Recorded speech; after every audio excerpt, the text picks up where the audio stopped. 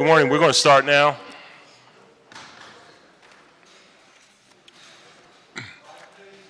Excuse me. This is the public hearing of the Committee of the Whole regarding bills number 180162, 180163, 180164, 180165, 180166, 180167, 180168, 180178, and resolutions number 180185. Mr. Stitt, please read the titles of the resolution and bills. Bill number 180162, an ordinance to adopt a capital program for the 6 fiscal years 2019 through 2024 inclusive. Bill number 180163, an ordinance to adopt the fiscal 2019 capital budget. Bill number 180164, an ordinance adopting the operating budget for fiscal year 2019. Bill number 180165, an ordinance amending Chapter 19-1800 of the Philadelphia Code entitled School Tax Authorization to authorize the Board of Education to oppose a real estate tax for the School District of Philadelphia under certain terms and conditions. Bill number 180166, an ordinance amending Section 19-1301.1 of the Philadelphia Code entitled Homestead Exclusion to increase the amount of the homestead exclusion under certain terms and conditions. Bill number 180167, an ordinance amending Chapter 19-1400 of the Philadelphia Code entitled Realty Transfer Tax to increase the rate of realty transfer tax under certain terms and conditions. Bill number 180168, an ordinance amending Chapter 19-1500 of the Philadelphia Code entitled Wage and Net Profits Tax by revising certain tax rates under certain terms and conditions.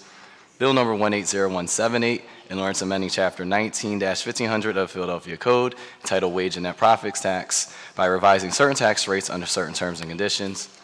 Resolution number 180185, resolution providing for the approval by the Council of the City of Philadelphia of a revised 5-year financial plan for the City of Philadelphia covering fiscal years 2019 through 2023 and incorporating proposed changes with respect to fiscal year 2018, which is to be submitted by the Mayor to the Pennsylvania Intergovernmental Cooperation Authority, the authority pursuant to the Intergovernmental Cooperation Agreement authorized by an ordinance of this Council, approved by the Mayor on January 3, 1992, Bill number 1563-A, by and between the City and the authority. Thank you, Mr. Stitt. Today we continue the public hearing of the Committee of the Whole to consider the bills read by the clerk that constitute proposed operating and capital spending measures for fiscal 2019, a capital program, and a forward-looking capital plan for fiscal 2019 through fiscal 2024. Today we'll hear testimony from the following departments: Revenue, Board of Revision of Taxes, and we will hear revenue tax bills, and we will have a break at the end of that testimony, and then we will have our wonderful, wonderful public testimony when our citizens get to come in and weigh in on these very important measures. Thank you very much. Mr. Stitt, the first person to testify is? Commissioner Breslin. Thank you.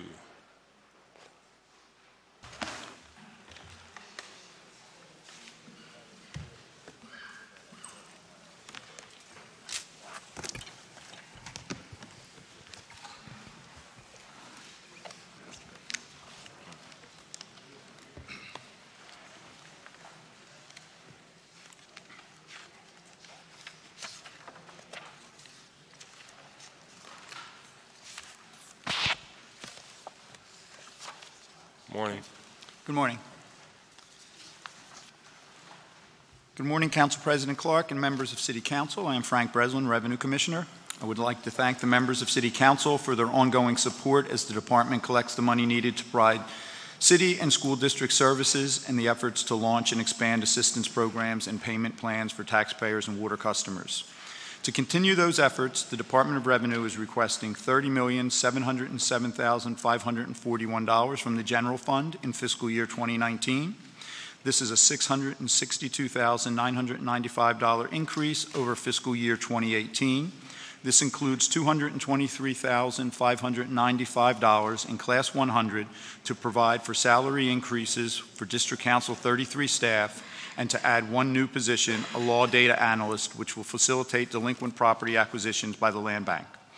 The remainder of the increase will fund outside appraiser services. My tongue's getting tied up in a pretzel here.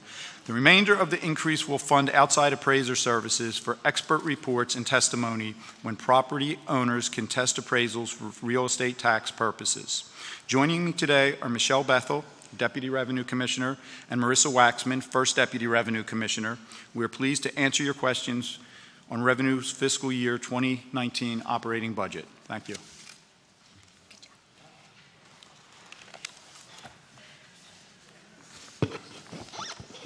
Thank you. You got the memo. Thank you. Short testimony puts council members in a very, very great mood. Thank you. Thank you so much. I want to get into this issue about Airbnb. I recently attended a conference, and they were talking about how things were changing, just generally, technology, all the world has changed, the bottom line. And they put a list up about Airbnb and how it was making a significant imprint on the market in terms of short-term rentals. And they actually had them, it was Marriott, Hilton, and Airbnb was third, and a close third, I mean, virtually the same as Hilton. So, you know, obviously as legislators, you always want to make sure that people have new industries and they pay their fair share because they're making money, and you know how we do in government, we want a little piece of the money because we have to provide services to the Airbnbs, wherever they may be. Can you kind of talk to me about, you know, what taxes the Airbnb is required to pay? I mean, they're seem like very miniature hotels to a degree. So do they pay the hotel tax? Do they pay the BIRD? Do they pay any other taxes? Just talk to me about this whole Airbnb phenomenon. Yeah, I mean, primarily, this goes back to the year of the papal visit. We did a lot of outreach around Airbnb and making it known that short-term rentals were subject to the hotel tax. And we did online filing, and since that time, our hotel tax revenues have risen. They would also be subject, I believe, to the BIRT tax. And Marissa, you were doing some work on that. You want to?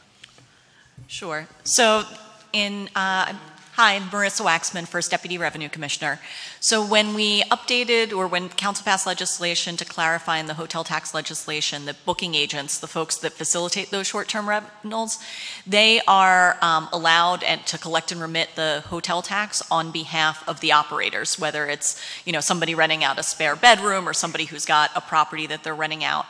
And at the same time, we worked with License and Inspections, Council, Planning, to make sure that there were certain limits around where and how this activity could happen. So generally, you know, if it's in your home, you can do it a certain number of nights a year. And actually in Philadelphia, the zoning doesn't allow folks to, say, buy a building and do short-term residential rentals, you know, on a repeating basis if it's in a residential neighborhood. So there are some limits on who's doing this. Are they all done through the booking agent?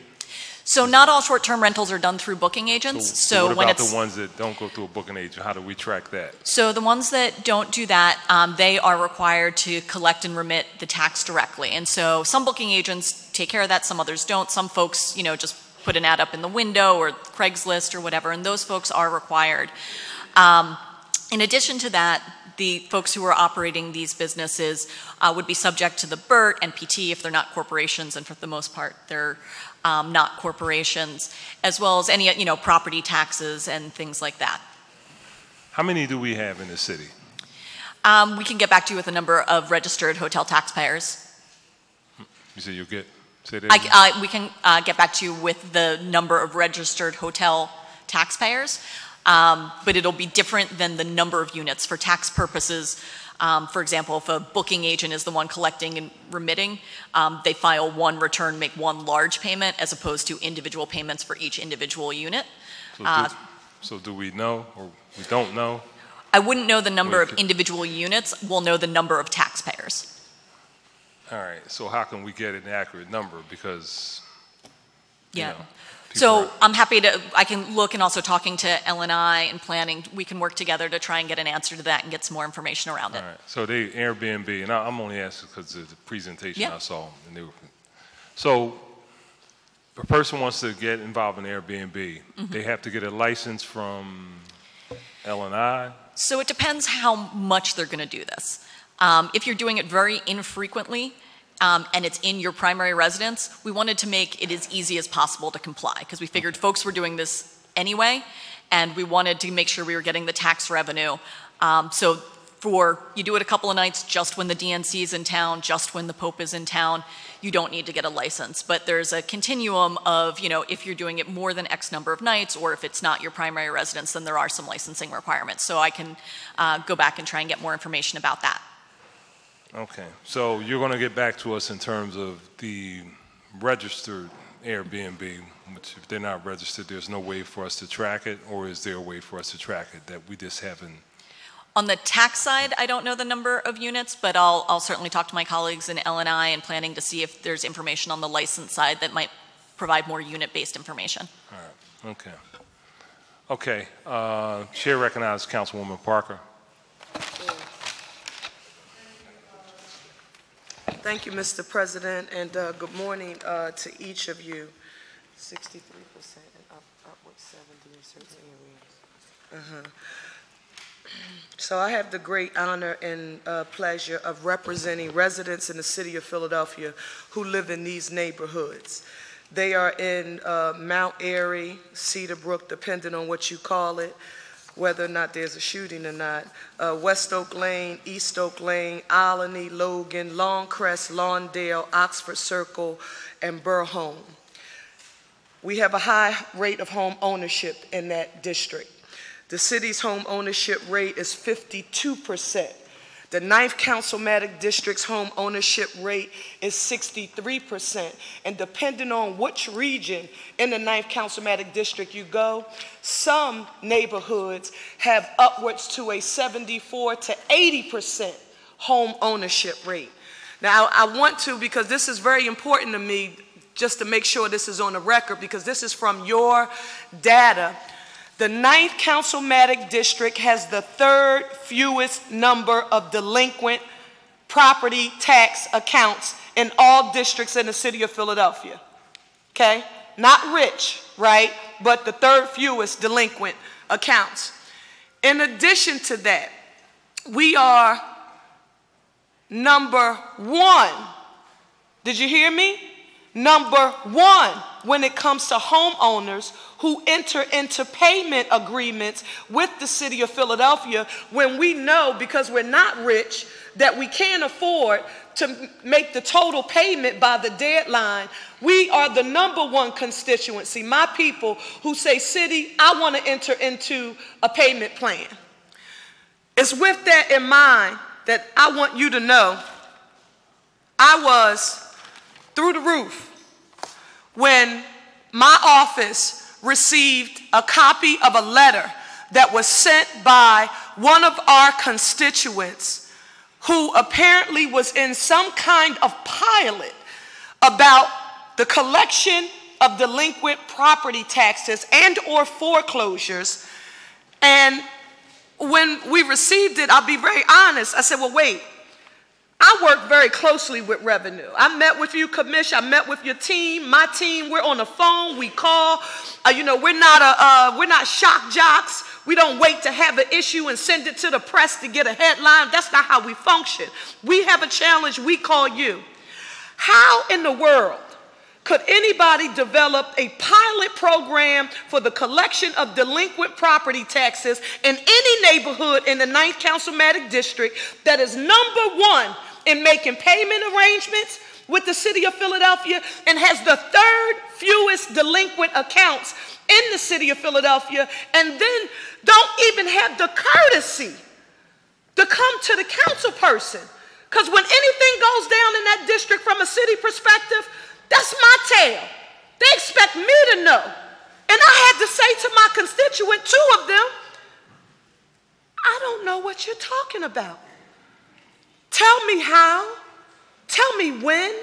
Tell me why didn't I know. Tell me who received these letters. And tell me, was the 9th Councilmatic District the only district in the city? I think those are fair questions. And I'm going to be quiet and listen. Well, let me first apologize for that and say that that was clearly an oversight on our part, and that should not have happened, and we apologize for that. We also acknowledged all the work that we have done, and we're very, very grateful for the cooperation and the partnership that we've had with your office. And also let me say that the numbers that you have quoted are correct, that you do have the third lowest in the number of delinquent accounts and also the highest number of delinquent accounts in payment agreements, and we applaud that, and that's certainly a reflection of the efforts from your office. The specific questions I'm going to allow Marissa to answer. She's more familiar with the program, but I wanted to go on the record and make sure that you know, it's a lesson learned for my behalf, and, you know, we'll take the hit there, and I certainly apologize for that.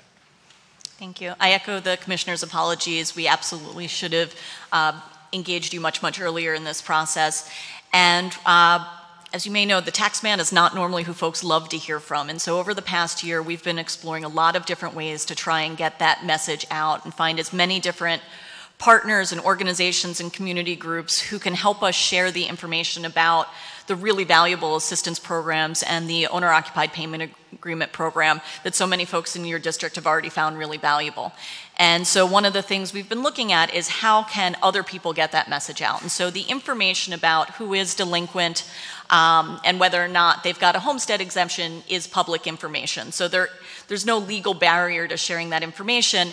And so what we wound up doing is providing that information to a state representative so that they could reach out and try and help folks get into that program, that maybe folks would be more comfortable talking to someone who wasn't the Department of Revenue about how to take advantage of this program. And so we absolutely agree that, you know, we should involve the council members at every step in this, that you guys are really the champions who get this done. We've done wonderful events in your district. I think we actually have done the most community outreach events in the past year. Of the 174 we did, I think the highest number might have been in the 9th district. And so we really value these community partnerships, the folks who know these neighborhoods better than us and are better connected. And so we really apologize that in this instance we didn't go about it the right way.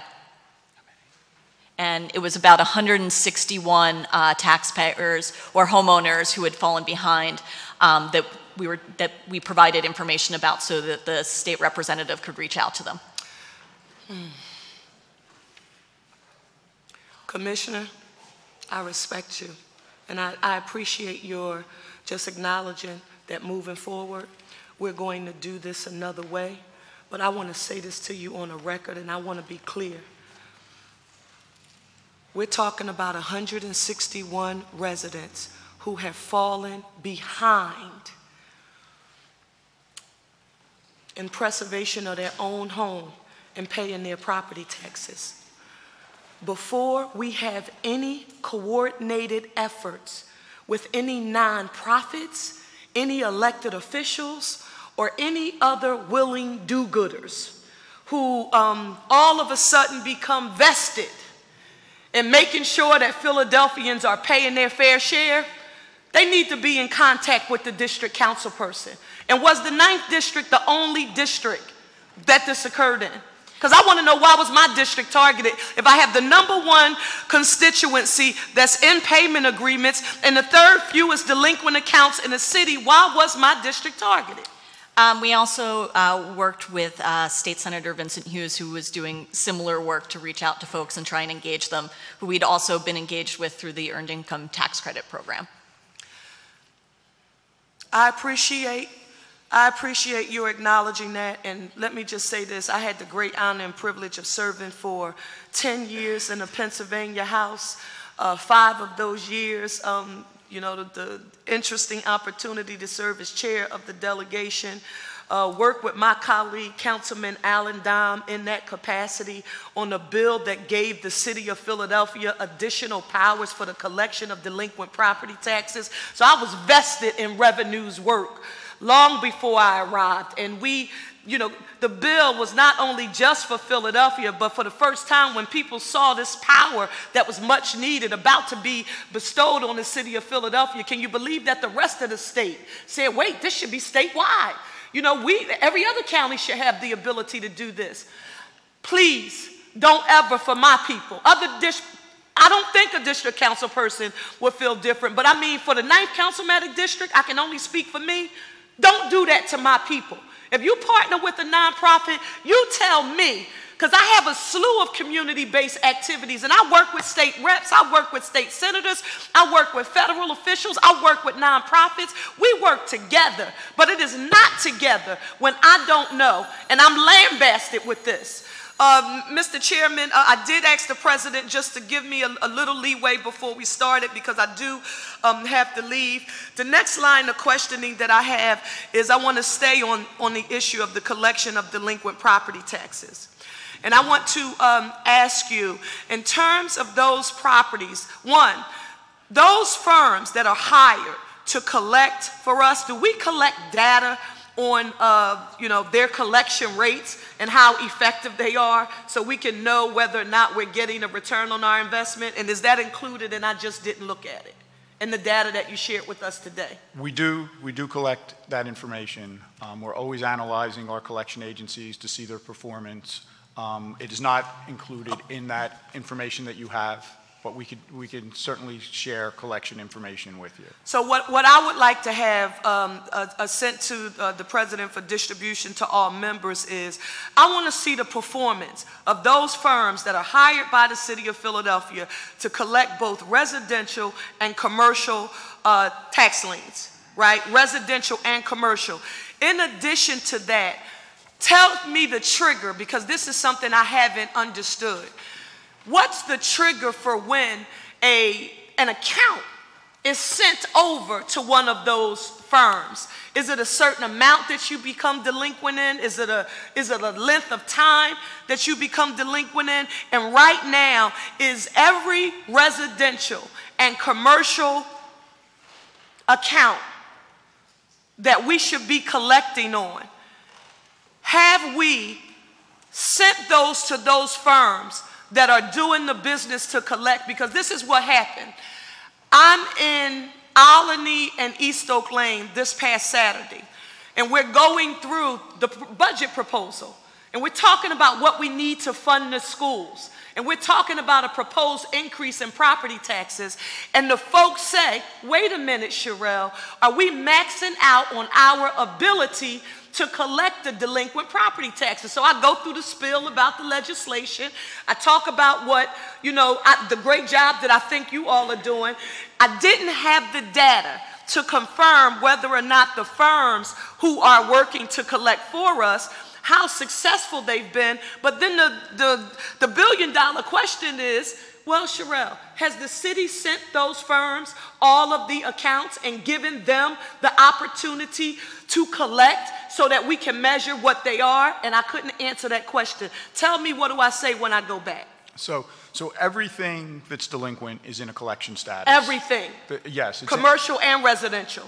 Yes. Okay. Yeah. Now, it's not all with firms, because we keep some internal for our law department to do collections on. So basically, go right there, Commish. Internal for law department. Help me understand what's the trigger for what delinquent residential and commercial accounts are given to those firms who we hire to do that work, and then what's the rationale or trigger or methodology for keeping them in-house to let the law department collect? Well, first of all, there's I don't want to get too deep into the weeds, but there's a different collection rate internally, and this gets passed along to the homeowner. So our internal attorney's fee is 6%. 6%. Internal fee. Internal fee. Our two co-counsel's rate is 18%. 18%. Which gets passed along. So what we basically do is take the accounts that we think are essentially the easiest collection, and we keep those in-house, and we work those. The ones that are going to take the more significant effort are divided equally between the two vendors. So it's as simple as that. The law department takes their piece, what's left gets divided in half and goes out to the two vendors. So one, now let me thank you for just answering the complex question in plain English. Right, so I appreciate that, but this is what I'm going to ask, and Mr. Chairman, I'll be done. I get the internal rate at 6%, the 18% fee that is charged by these firms. My question, and that the easier accounts are given where we can pay the lower amount, the 6%, right? We tried to do it in-house because it should be easier to collect. What I would like to see is, can we measure the effectiveness and or the success of, and the time period? Because if we're talking about, let's just say if there was an additional 200, 250, 300 million out there in delinquent accounts that we could be getting that money in, let's say within the next 12 to 24 months, that we could have on our books, that amount of money that we need to help address this school district crisis that we have right now, not that it goes away, but it is significantly. We started at 966. What's the number now? 674? 670? 660, 670, right? So now we move down. Imagine if you can, I don't care if it's via internally or externally, we measure how fast we would be able to collect that revenue, we could decrease that amount.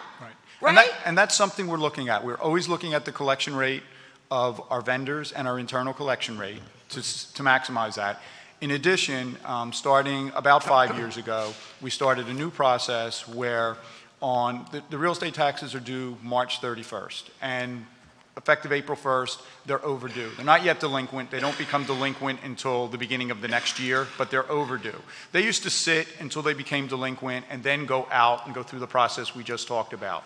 Now, as soon as they become overdue, we send those out, not to law firms, but to collection agencies. And they'll start getting noticing during the year, and that noticing ramps up until about November. And when in November we send them all essentially a final letter that says, if you don't pay before December 31st, bad things are going to happen in terms of, there's going to be a lien on your house, you're going to get legal fees, and that's been really effective. So we're kind of on board with what we're saying. We're trying to jump on them as soon as they're overdue, get them out to collectors, start the process. So we're starting the process much earlier than we used to. We're keeping it with those collectors. We have 2 collectors doing that portfolio. We measure both of those. We make it competitive. We let them know if one's outperforming the other. We let them know where they should be. That's been very effective for us.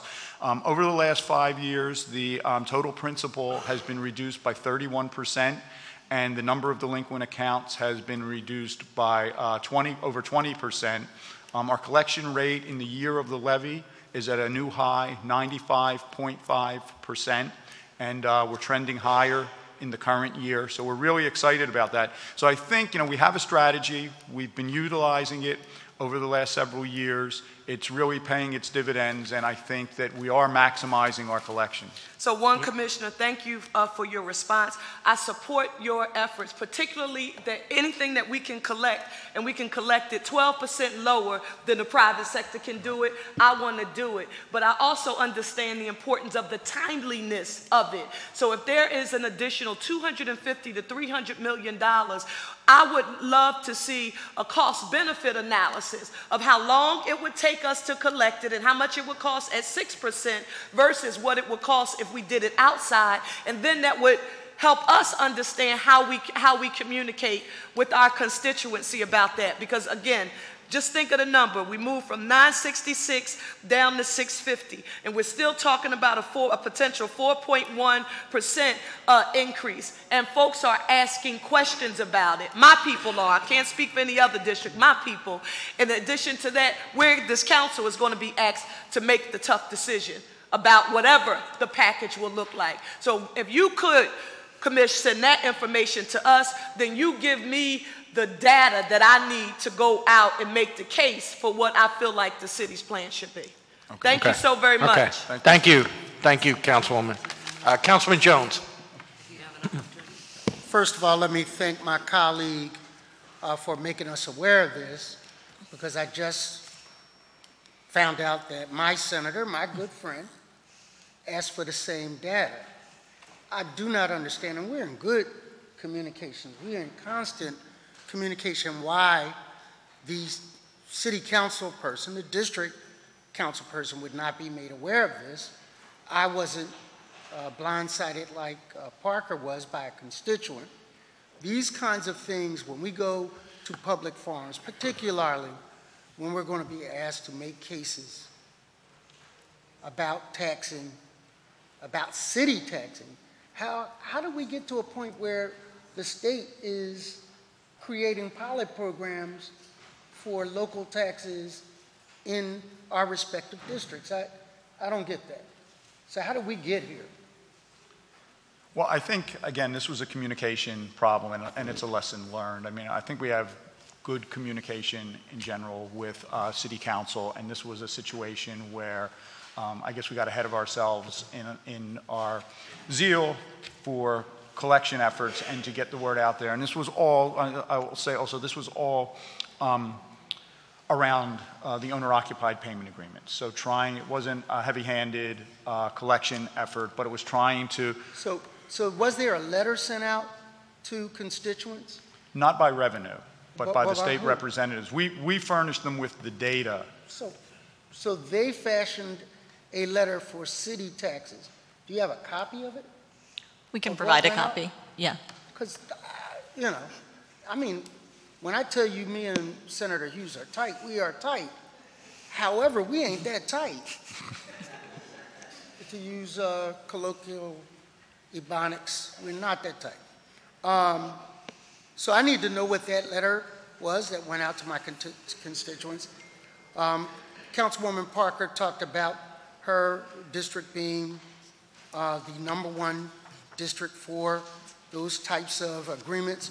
Where does the 4th district stand?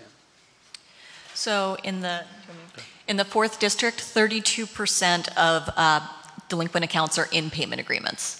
And so that puts you in second place. Second place. I like that. And as it should be. Who's in first? In first place is Councilwoman Parker's district. She at 41%. And so we're in second place. Mm-hmm.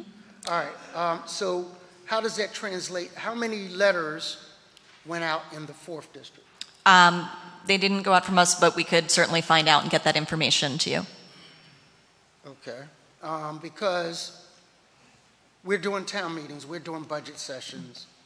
The other day, I was up in the 21st Ward, and, you know, first question came out of everyone's collective thought was, you're raising our taxes based on general assessments, 11% citywide, but up there maybe 35%. And on top of that, we may well be asked to pay an additional 4% on top of that. And then I'm hearing about these collections that, I mean, this should have nothing to do with politics, but we are running next year. Can we at least know when we're knocking on people's doors, constituents' doors? Hi, I'm Councilman Jones. We just sent you out a threatening letter about taking you home if you don't collect. I mean, that's not the first thing I'd like to lead with. So that kind of communications is essential. And to my good friends in the state House and Senate, I don't go around asking about state taxes. And, you know, I mean, there is a reason why there is a separation. And unless they're going to, on their end, raise some taxes to solve some of the local problems, such as the school district, let them, they have a Department of Revenue up there, don't they? They do. But they can play with them. Thank you, Mr. Chair. Thank you, Councilman. Councilwoman Reynolds Brown, please. Excuse me. Thank you. Good morning, Revenue. Good morning. Councilwoman Parker, in many ways, teed up my line of questioning. I have some additional questions that are a result of the responses you shared this morning. So where shall I start? You say that the internal fee is 6% for what the city collects, correct? Correct. And that for your vendors is 18%. That's correct. You also stated, if my notes are accurate here, that you analyze what the collection firms do. So let's get behind that statement. What do you analyze? We look at how much is in their portfolio How much is in the portfolio? Okay. and how much they are collecting. Now, it gets a little complex because the portfolio is changing You know, we're getting ready to do referrals now as more, Let's stay with what is as we speak. Okay. Not about what the future holds, because this testimony, this hearing is currently based on the practices currently in place. Is that fair to say? yes. Okay. All right. So the analysis is tied to how much is in their portfolio and how well they are doing at collections. You gave the number 95.9% collection rates for whom? The city or the vendors? That's our general number before it becomes delinquent. So Okay. how much of the real estate taxes is collected in the year of the levy? Okay, let's get behind that number. Break that down. What percentage of that is the city's rate of collection, and what percentage of That's that all. is tied to the vendors? That's all before anything Total. goes out to the vendor. Okay, before anything goes out. Okay. Now, you also stated that, Let me clarify Please. that, because that's before it goes out to the vendors we're talking about at the, for the legal services, at the 18%. But I did talk about how as soon as it becomes overdue, it goes out to collection agencies. yes, So it will have gone out to the collection agencies, but not to the legal services vendors, because we have collection agencies that are collecting it when it's overdue. Like Okay. effective April 1st, they collect it till December 1st. Okay. December 31st. Then on January 1, it's considered delinquent.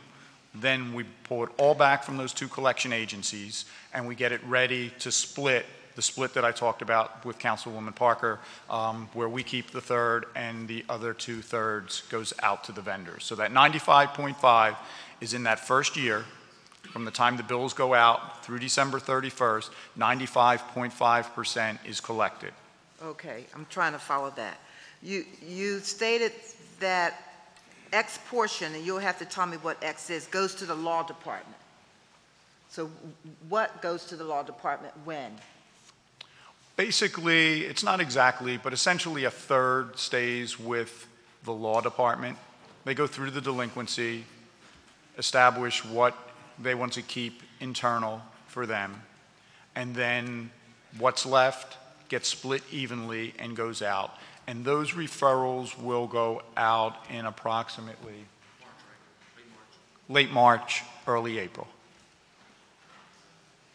Okay. You also stated that the easiest collection stays in-house. Define easiest.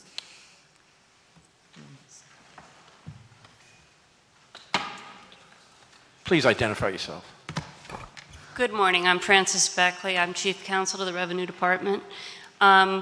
We have been working to diversify the tools that we use, and one of the things that we're really pleased with is a program called sequestration, which can be used before foreclosure. It's cheaper, it's faster.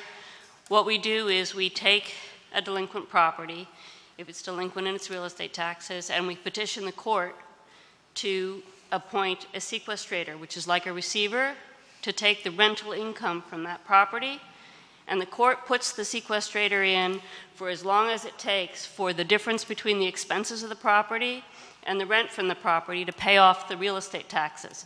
The beautiful thing with that is that even by sending a letter to landlords telling them that we're going to put them in this program, typically they will pay us either in full or enter into a payment agreement. We have about a 75% success rate from that program, and it brings in currently roughly $1.5 million a month. It also is a more desirable outcome for rental properties because, unlike foreclosure, it doesn't break the leases, so it doesn't allow the landlords. It has no impact on the tenants. So when we met with the eviction task force, they were very pleased to hear that whenever we find and can identify a property as a rental property, we put it through the sequestration process before it goes to foreclosure. Only the quarter of the properties that we aren't able to solve through sequestration will then be referred to foreclosure. Now, the process that you just articulated, that's that 5%, that doesn't get collected? Yes. Well, everything we're discussing now has to do with delinquent property taxes, which are taxes that are not paid in the year that they're due. Under state law, they have a different status on January 1st of the next year that allows us to use both sequestration and foreclosure. Those processes are not available for taxes that are only overdue, only for taxes that are delinquent. Okay, let me back up a little bit. I'm surprised I'm going this long. That bell won't ring soon? You're on. So I have here paperwork that indicates that the city allegedly has $400 million in delinquent real estate taxes. Is that true?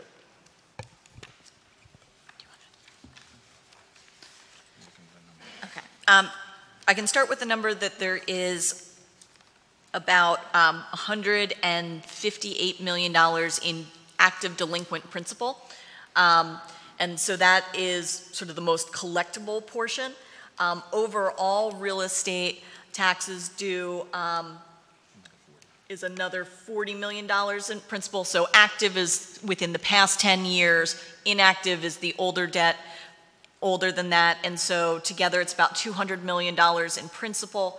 And then when you get to include all of the interest and penalties, you get to a number that is What about the other two? So you're saying the $400 million is not true since September 2017? I'm sorry, one moment. Small print, old eyes. If I did it in pink and purple, it'd jump out at me. 426, including all interest and penalties across all years. Thank you. Okay, have all those addresses been verified? So one of the things that we've put in the past couple of years is a data warehouse, and within that we add in data purification that helps us go through and make sure that we have correct addresses. It's also incumbent, though, for folks who aren't using the property address as their mailing address. They need to make sure they update us, and that certainly is a challenge that if folks move or are using an off-site address, getting the bill to them is clearly the very first step in getting the bill to pay. So that's one of the things that we really encourage folks to do, is make sure that they've got accurate addresses for any off-site mailing address on file with us. Encourage how? Well, so when we do find them, we all of our, co-counsel and folks, they do skip tracing, try and track folks down, and use outside tools to find them if they haven't found us first. But whenever anyone calls in with a question, our call takers in our call center will prompt folks to get their most recent contact information, so that we're constantly trying to refresh and update that data. I can't imagine the challenge that can be. In addition, we're also working internally with the Records Department, Office of Property Data, Office of Property Assessments. We've put a task force together, and basically it's a property data task force. So that's probably a fluid process, and that is never done. Yes. Never done. So it's fair to say that what percent is verified? 90%, 95%? Help me out. I don't have a percentage, but the vast majority. How much of the figure represents nonprofits like churches? How much of that $426 million represents nonprofits/churches? So that's a really challenging question, because if they've been gone through the process with the Office of Property Assessment as a nonprofit that is exempt from taxation, there should be no delinquent balance. The challenge comes when there are nonprofit entities that haven't had that verification. And so oftentimes as they move through the process, really the only way that we're able to know that something is amiss there is a name, is trying to look at what the name is on that property. And so as it moves through the collection process, that surfaces.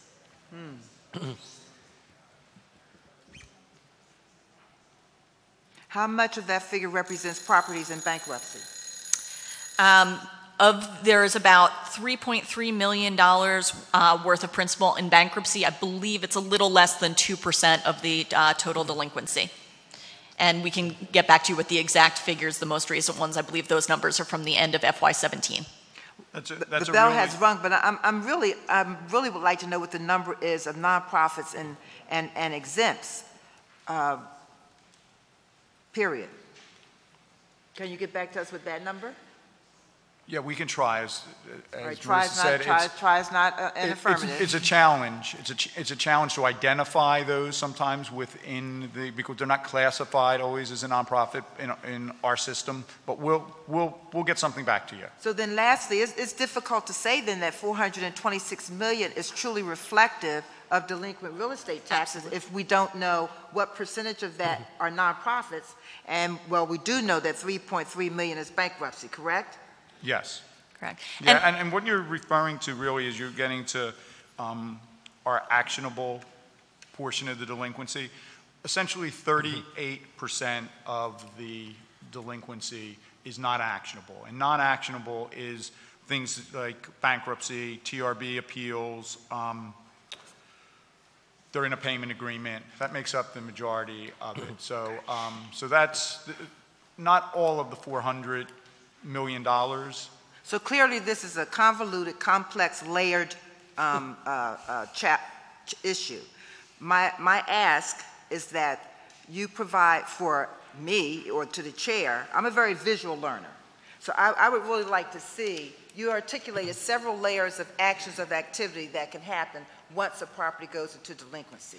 So some kind of grid or flow chart that simplifies and reduces to the common denominator what that looks like, if it's a bankruptcy, if it's a nonprofit, if it's, you've mentioned several different actions. I need to see that to get a real clear understanding on why a third still stays with the city and doesn't go to the agencies that are in the business of doing this for a living.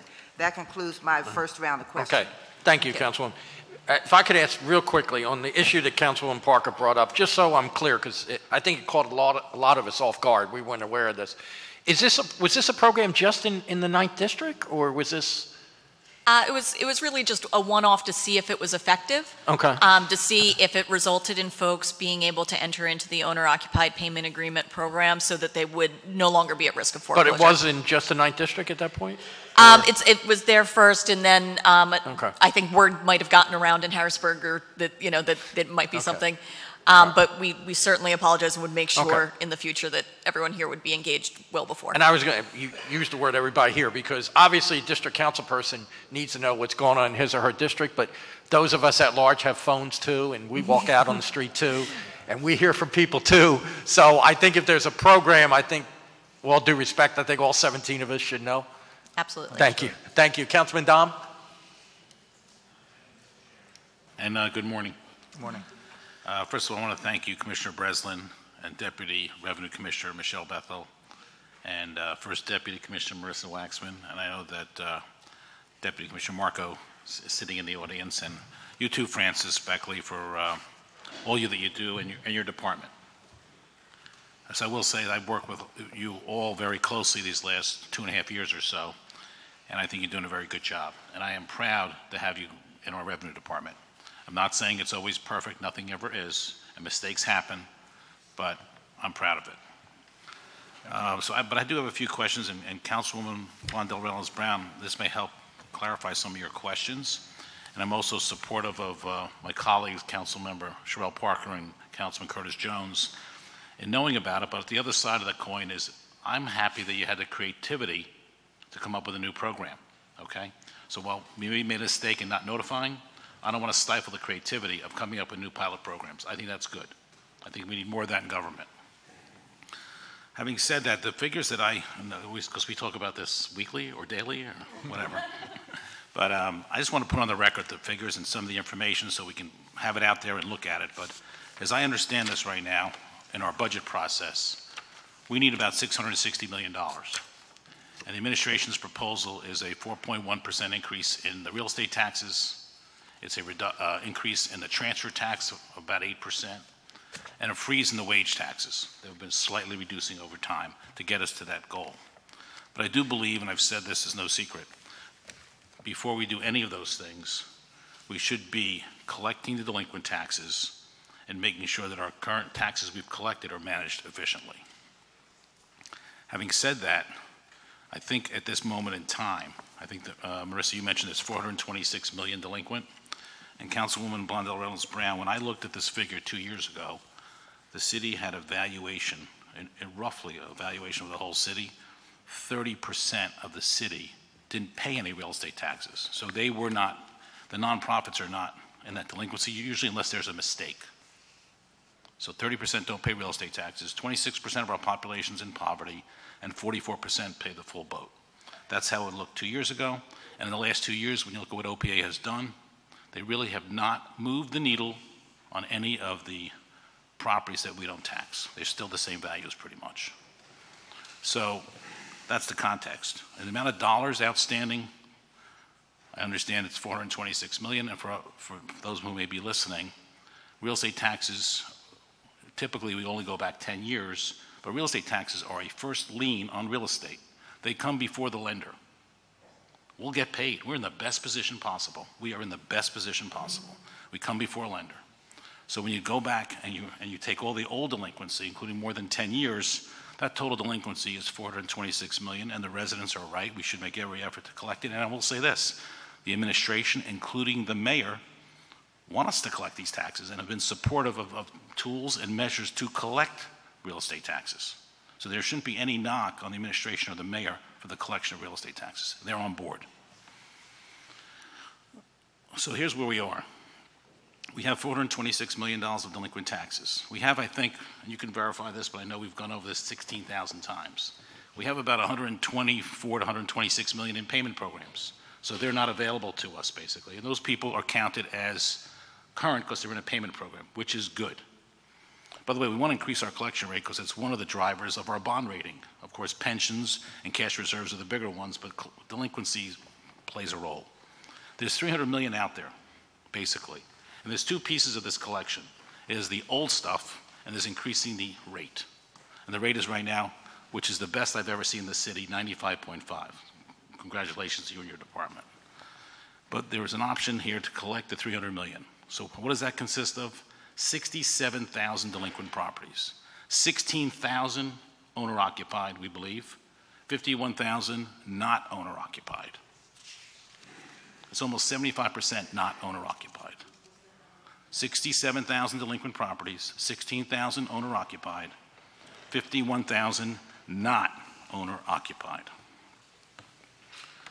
There's an opportunity to do two things. One, to give the Revenue Department a tool, and they have like 20 tools, and they keep coming up with more tools, which is great.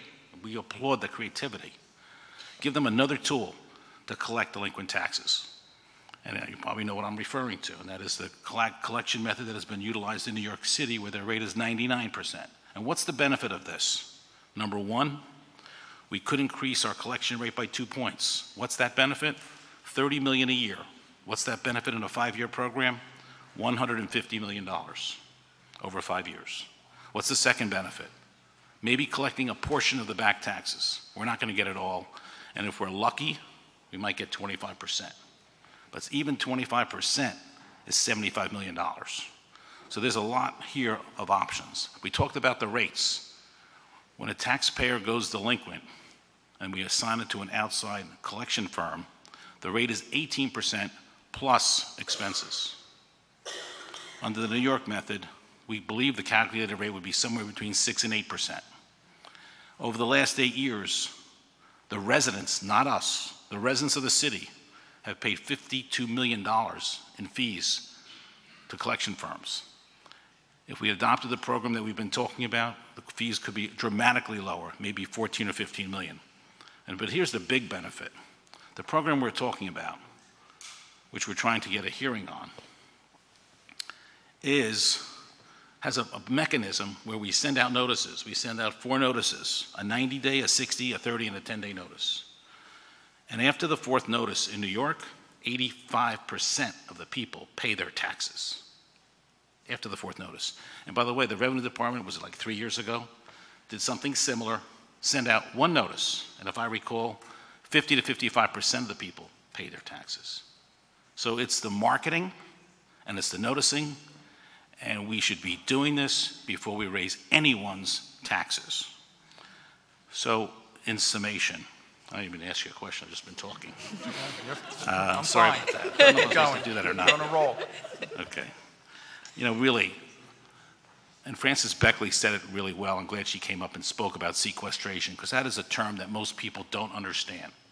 But I understand the issues. We're not going after any owner-occupants here. This excludes owner-occupants. Then there's a concern of investment properties, lower income. And Frances Beckley said it beautifully. We have sequestration, which is basically a program where we have investor-owned properties.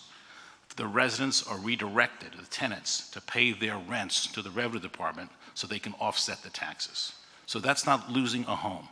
But when you have so many people who decide not to pay us, we need to give revenue that extra tool.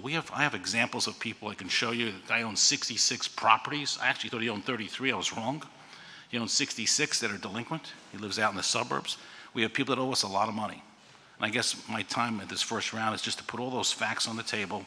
I introduced a bill 4 or 5 weeks ago, which was a similar bill with one major change, and that is on the front of the bill it says owner occupants excluded.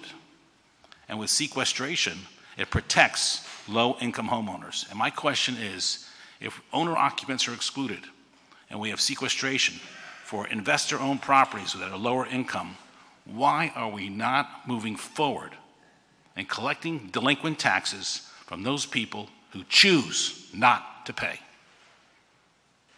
I'm going to end on that note. Thank you. Thank you, Councilman. Councilwoman Sanchez. You don't need a hearing because you just did your whole testimony, although I don't want to have a policy debate because I think Councilman Dom has done a fabulous job in bringing this issue forward, but I feel compelled to put some stuff on the record also. I do think the city has done a much better job in its collection strategies. If you read the reports, Council's proactiveness on UPA and LOOP and other things has led to the protection of homeowners, which is a core value, I think, of this council, and of folks in poverty who, despite poverty, have home ownership rate.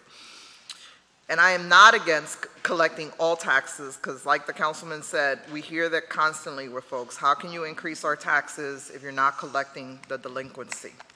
But there are a couple of issues that are become hugely important that the administration has failed to answer, or we have not put our hands around, is, we have thousands of properties in the private sector hands that are PHA low-income properties.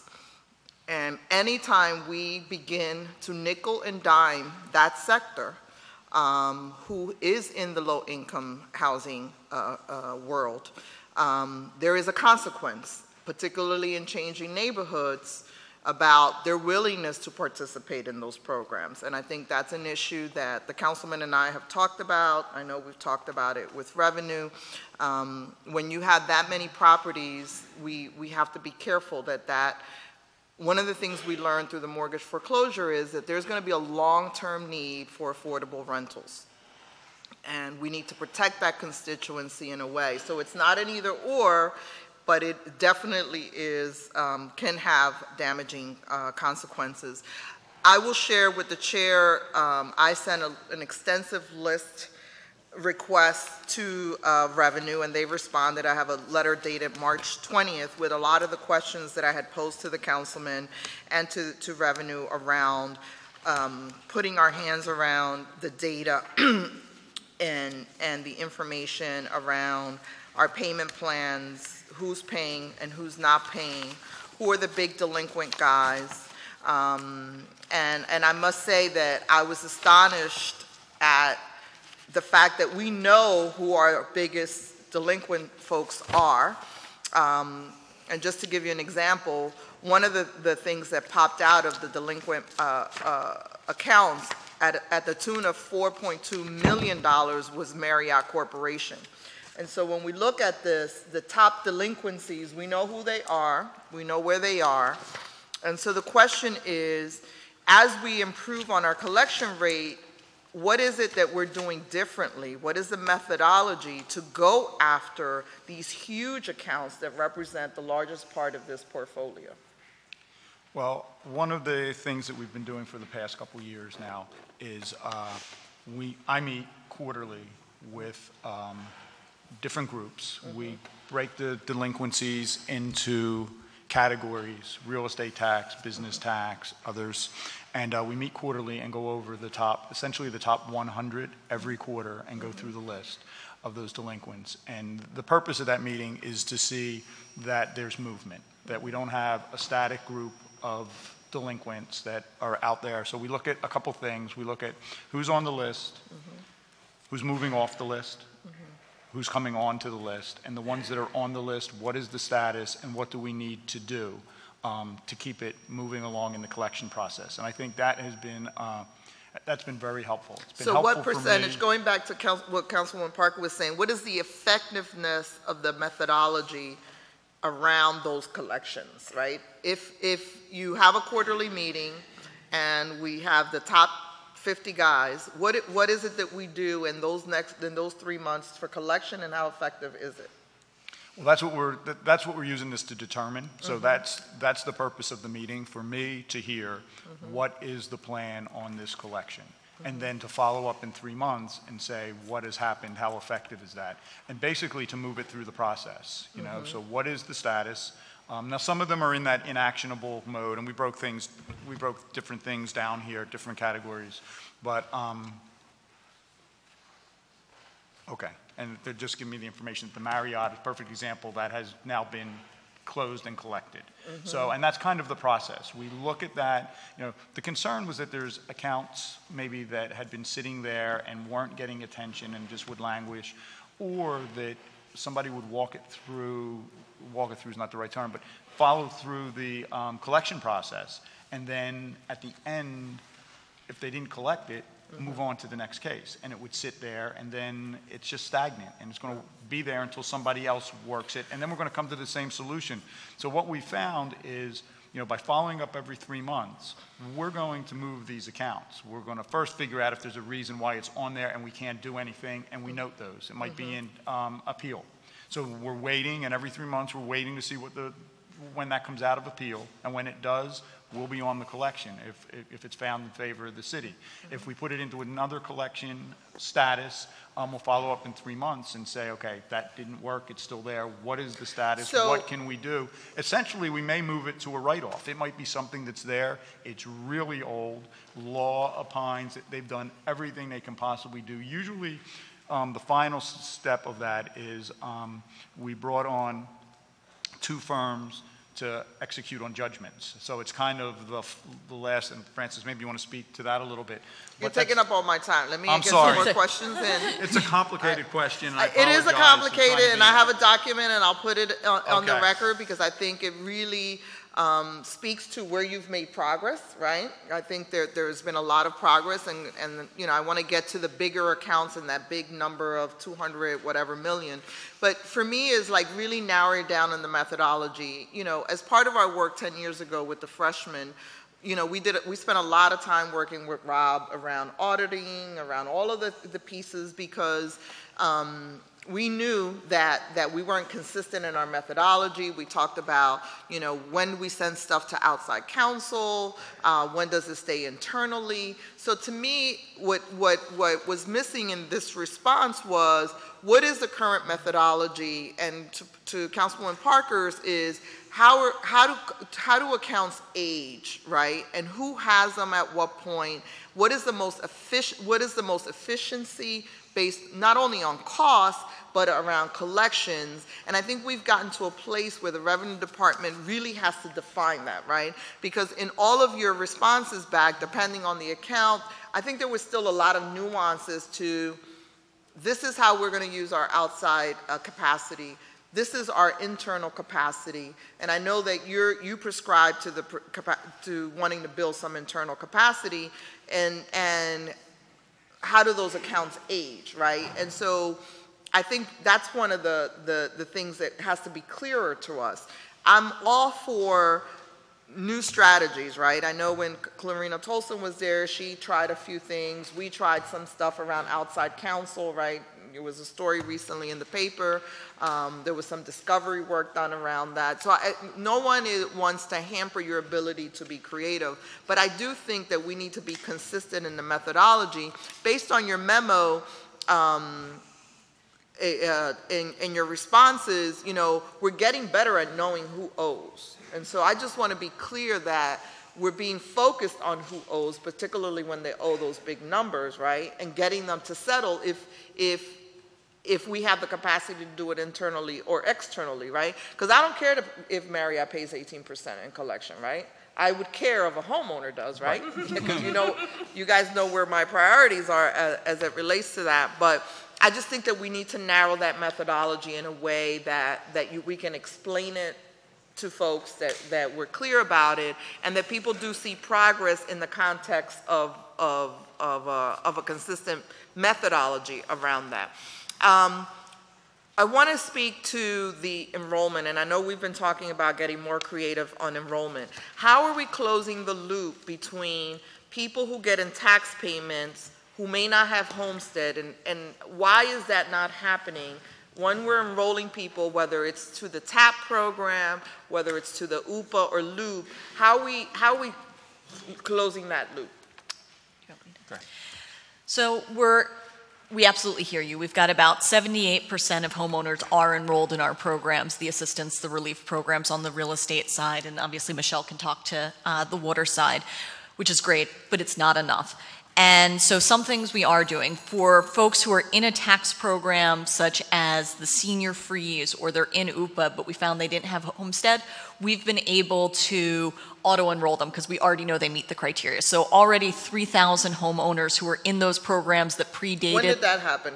I would say August. The answer is August. Did we retro that back to when they entered a tax payment plan? I will be able to get that information for you and we can forward that. That's an important point, and I want my colleagues to understand that. We were putting people into payment plans who were eligible for homestead and other stuff, and we didn't capture that. With one step, we enrolled 3,000 people. So my argument is we have a lot more capacity than we're exercising. Yeah, and so we are working hard on that. In the past year, the city won a grant from the Knight Foundation to help us look at this better. There also is a team of students from Temple who spent the past semester, and I see one of them who is your staffer here, looking at how do we try and get to a point where there's one form that you fill out and get all these programs. And there are some challenges with that. Some of these programs have different definitions of what counts for income because some mirror a state program for seniors while others mirror utility programs so that they all match up. And so there's some real challenges there, but we're really excited about continuing to work through those to reduce any barrier that if you manage to get in the door and start the process in one program, we can really figure out all the programs you're eligible for. What's the timeline for that? So we're actually reviewing some of the information we got from that team right now to see what are action steps and figuring out what we can put folks on over the summer to take some of those first steps. It's possible, though, there may be some legislative changes we need to sort of sync up those definitions around what is income. Because right now, if we asked a person, say, can you put your household income on a TAP form, they could write down $15,000. But if we asked them to put their income down on a LOOP form, the answer would actually be $17,000. And that's just because the definitions in the legislation don't quite sync up. So there are some challenges there that are big, but there's also things that we right now can do by reaching out, data sharing among departments so that where we can make incremental progress, we want to make that as quick as possible, but we also want to understand the big picture so we can all get to the vision of sort of one door into assistance programs. Okay, my time is up, I know. Come back. Thank you, Councilwoman, thank you. Councilman Green, please. Thank you, Mr. Chair. I'm going to follow up on some of the questions that Councilman Sanchez and Parker have asked already. I want to get some more specific details. For aging for delinquent taxes, at what time period do they get referred out to outside counsel? For real estate tax? Mm-hmm. So they go out, they're due, the real estate taxes are due March 31st. By June, they're overdue April 1st. By June, we have them out with 2 collection agencies. Okay, so you're saying that by June 1st? June, the date has varied, but generally in June, that referral will go out. So you're saying that referral is going out to outside collection agencies June 1st, and that the city is not trying to collect? No, we are. The reason for the delay is once it becomes overdue, we want to send one bill out from the Department of Revenue, one delinquent bill, and give them an opportunity, one overdue bill, and allow them to pay us directly. So we do that. Once we've established that, given it time for the due date and processing time, then we get the referral out to the 2 collection agencies. They work it through December 31st, series of letters and calls, but in November they do kind of that notice that I referred to, that last notice, kind of the dire notice that says, if you don't pay by December 31st, you're going to have attorney's fees and a lien placed on your property, and that generates a flurry of payments. And then January 1st, we pull it all back from the collection agencies, and then we go through that division and get it ready to go out to our co-counsel. And that goes out in, essentially March, April. We get it back out to co-counsel, and then they collect. Okay, so you're using collection agencies from June 1st to the end of December, Yes, and then you're pulling it back, and then once you go into the new year, then you're sending it out to collection firms? yes, which are law firms. Right, law firms, okay. You know. And the collection agencies that you're using, those are agencies you've done an RFP process that you've been working with over the years? Yes. Okay. And so so at no point is there any delinquent bill that has occurred prior to June 1st still staying within the city of Philadelphia? It's all going to collection agency. So as of June 1st, any delinquency is going out to a collection agency? It all goes out. And not staying internally? It all goes out. Okay. And then doesn't go to the collection firms until basically January of next year, after you've given a time period for collection agencies to collect? That's correct. Okay. Is there a reason why we are using collection agencies at one point and then in January going to collection firms? Yes, because when it's overdue, it really isn't ready to go into the foreclosure process. So that's more of a legal process, and it's why we use law firms in the January 1st when we put it out. But we use, we can use standard collection agencies. And the other thing is, we're essentially incurring the fee during that period of time. We're not passing an attorney fee on to the taxpayer. And we found that to be a really effective time period. There's a real opportunity there to collect during that overdue period. Great benefit for the taxpayer who may just, for whatever financial reasons, is late and behind to get caught up before the liens are on and the attorney's fees are on. And so, as I said, we started that in 2012. Prior to 2012, we allowed it to just kind of sit with the city and bill it over the year and then put it out with the collection firms the following year when it was delinquent. And we found that it was a real opportunity missed, and this has been really successful for us. And so it sounds like in December, before it goes out to collection firms, when you send that kind of last notice, you're getting an increase in collections? Yes. Is there a reason why we're waiting until December and not trying to do that earlier? Well, we do it earlier, but, I guess it's human nature for people to just procrastinate, and they put it off, and then that's like that final notice to let them know that this is it. If you don't do it now, January 1, there's no going back. You'll have a lien and you'll have attorney's fees. So people are kind of waiting to that point to do it. We've worked with University of Pennsylvania, did a behavioral science study, worked on different types of noticing, and we continue to do that kind of work to find out what noticing is most effective.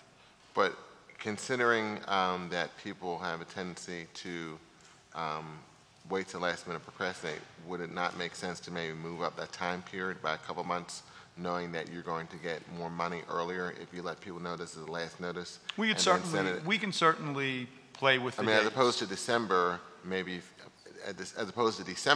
maybe we did September and then send, and then after people don't respond after a September last notice, then send the collection firms earlier, because that would get us money quicker because we're short on time period. Now, granted, some people are dealing with financial issues and other challenges, but I think that once you get to a certain time period, especially when you're talking September from a bill that was due in April, and you say this is your last notice, and then it's going to go to collection agencies, and then start moving forward, then I think you probably get more money, as opposed to there's clearly a period of time that people are just waiting for that. I'm going to wait till I get my final notice. No. So as opposed to giving them more time to get that final notice, why don't we push up that final notice period earlier, and then you can probably collect more. Yeah, we'll give that a try. Because those who are going to pay, they're going to pay. Those who have challenges in paying, they're still going to have challenges in paying regardless if it's September or December. Yeah, that'd be an interesting project to try that and measure the difference in the collection. Okay.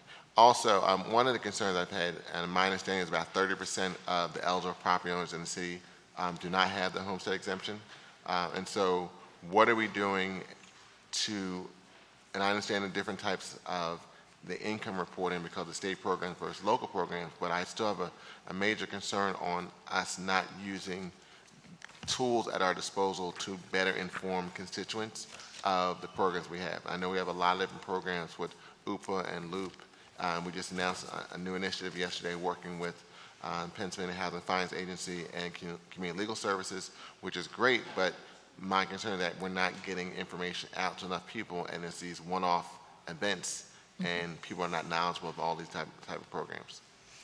So that is a continuing challenge for us. How do we get, we're at about 78% of homeowners are enrolled in these programs, but there's still 22% that we're trying to reach. And so we have a built-out communications plan that includes the one-off community events. This year we did 174, which was about 40 more than the year before. And those are important, but we're also doing a number of things that we're trying to reach folks where they are. So we recently did a program that we call Tacos and Taxes, where we worked with the council president's office, where we did direct invitations to targeted folks to see if we could get them in, and with the lure of some snacks, we figured that actually might be a thing that really works, and made sure that we brought our services as well as partners from Community Legal Services and others right into the neighborhood with the district council person, and so that was successful in the 5th, and it's something that we're going to try and reach out to other council members to roll out. Other things we've done is within the past year, we added a content manager for our website who happens to be trilingual, which means we're getting a lot more content out there in ways that folks can access it. So rather than, dense text, legalese, information on our website, we've got more videos, we've got blog posts in multiple languages, and we're trying really hard to reach people in the way they want. Recently, we launched our own YouTube channel, and on a per capita basis, we are only slightly trailing who are some of the top-notch Department of Revenue YouTubers in the country, Minnesota and New York State, on a per capita basis, where our subscribers are getting up there. We recently actually posted a throwback video you did for the homestead exemption, which we really appreciated. So one thing, we have been trying to be more creative in how we reach folks. We're really open to ideas and experimenting. We've already mentioned behavioral science a couple times. We really want to try and test and see what is the most effective. So we'll do something and try and send out a letter 2 different ways to try and figure out which one is more effective at reaching folks. We did projects a couple years back where we messed with, does a large envelope with handwriting on it work better than a green envelope that's normal size to get senior citizens to enroll in a water discount program. So we're constantly experimenting, and we're constantly trying to find new partners to work with us. Just coming up with some type of branding campaign regarding ways you can reduce your taxes. You can work with, either internally or maybe even reach out to those externally that just want to see a benefit in the city. Some type of branding marketing campaign that's a short tagline that people can use and remember, and then constantly repeating it, because it sounds like there's been a lot of different stops and starts, but in order for marketing to be successful, it's got to be a simple, succinct message that's repeated over and over and over again. There's a reason why GPTMC now Visit Philadelphia, that does the XOXO with love. They've kind of used that brand and use it consistently.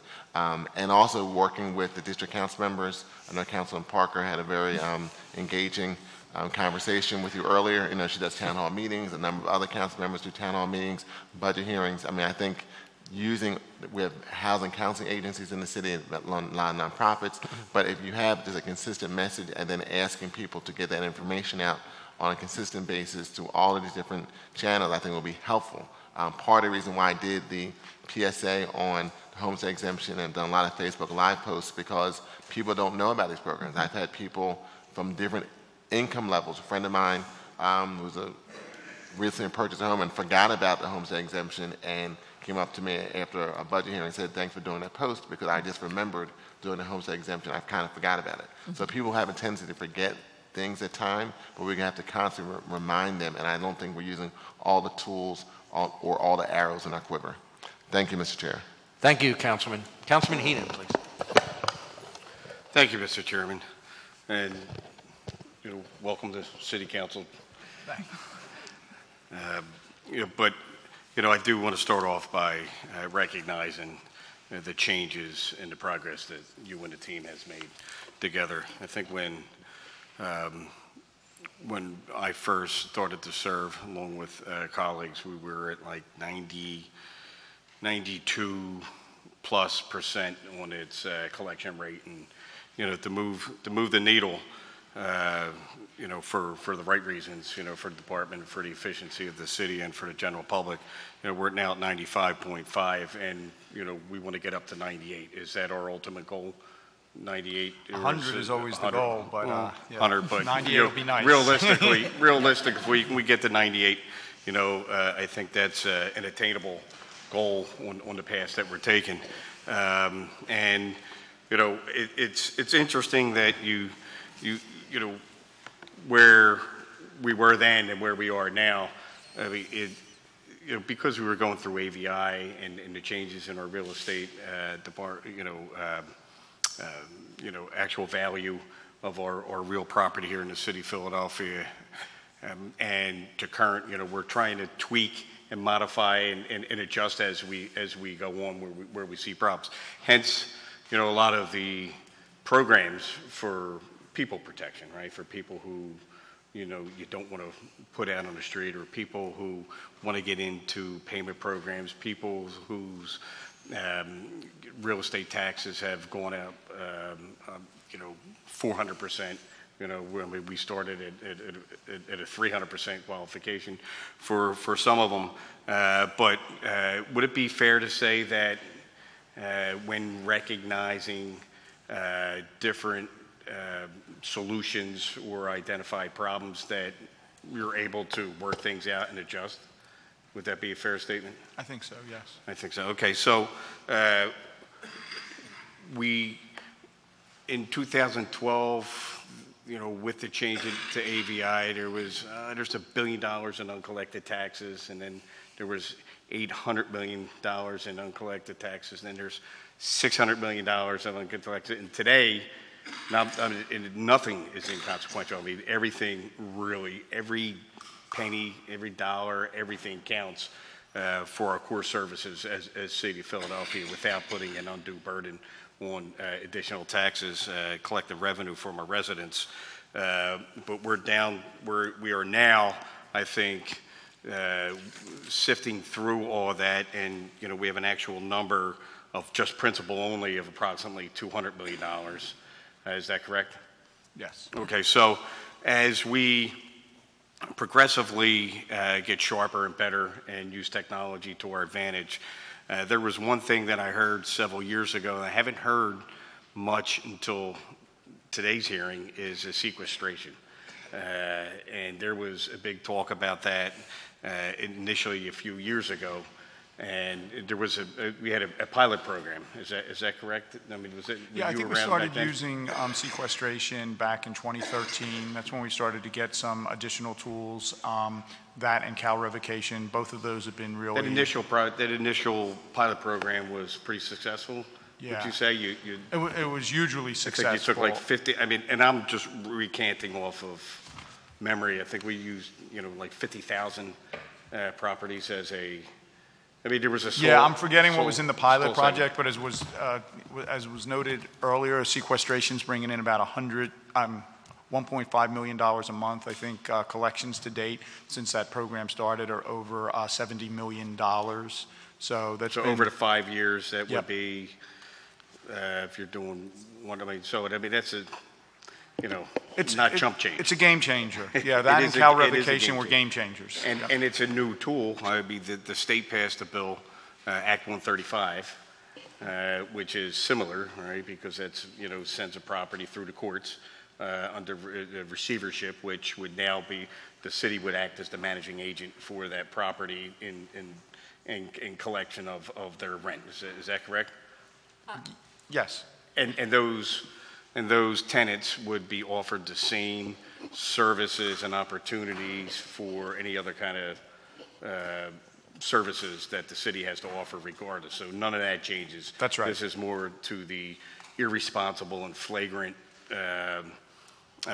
delinquent owner of the property in its failure to pay taxes. That's right. And they're income producing properties. So essentially we can take the income, use it to pay the taxes, and then turn it back, the receivership back to the owner after the taxes have been paid. And I think, and I just want to be clear, we want the city to know that we're going after the bad actors. We are. People who are flagrantly and willfully not paying their taxes while collecting rent or while making an investment, whether it's commercial property or investment property in residential, that we're going after them. And we're going after them with with newly created tools and tools that have become available either through a pilot program or through best practices. Is that correct? That's right. And one of the nice notes for the sequestration program is now being enhanced this year because for the first time with the new data warehouse in revenue, we're able to match rental licenses to properties. When we first started sequestration, we were basically just throwing stuff out and seeing what was an income producing property. Now we can know who has a rental license and target those properties. We also are expecting to start to get lists from L&I, which has been going after people who don't get rental licenses and finding them, and then they're going to tell us this person is renting on the sly, and we'll put that property into sequestration if it's delinquent. And Ms. Beckley, I mean, as you recall, and we've been working with your office, I'm going to speak for the 6th Councilmatic District. Right? We are tired of people who are collecting rent and not being registered with the city of Philadelphia. When you talk about an underground economy, all right, that's what we're talking about. We're talking about fairness and having, treating even the tenants with respect, all right? That's called fairness. And if somebody is skirting, a housing rental license, right, they're skirting a lot of other things, all right? And that's not paying their taxes. That's not making sure that their property is maintained and they become a blighted nuisance property in our neighborhood, which then destroys the quality of life of a block, which then destroys the quality of life of the neighborhood, which devalues the property value in our neighborhoods. That's how it works, and we can quantify this, all right? And we have quantified this with delinquent tax deadbeats, all right, who willfully are breaking the law and collecting rent and or other products and businesses if they're commercial, and property maintenance violations and not having any housing inspection violations. And I can't emphasize enough that decreases the values. And I did the data, all right, by 20% in the neighborhood, and that's what makes neighborhoods, all right, in part, all right, decrease its value, invites crime, gives people the wrong message. That it's okay to do illegal things in this neighborhood because look at it, all right? Why? Why? Because we allowed it. So I'm glad that we're really cracking down and not allowing it.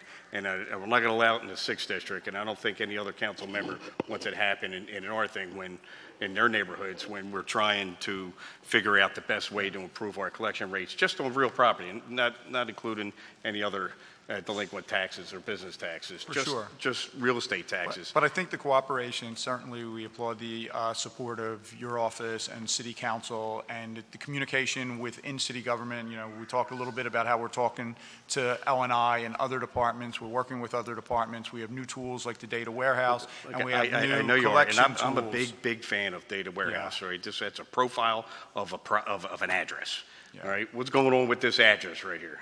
All right, now it took a long time to get to where we are, all right, but we are where we are now, and we need to utilize the heck out of it, all right, to ensure, all right, this mass hysteria, that some of the community members and the city may be facing when, every time we turn around, we're having a conversation about taxes, all right? Well, we're doing something about it, and we have the data to do so.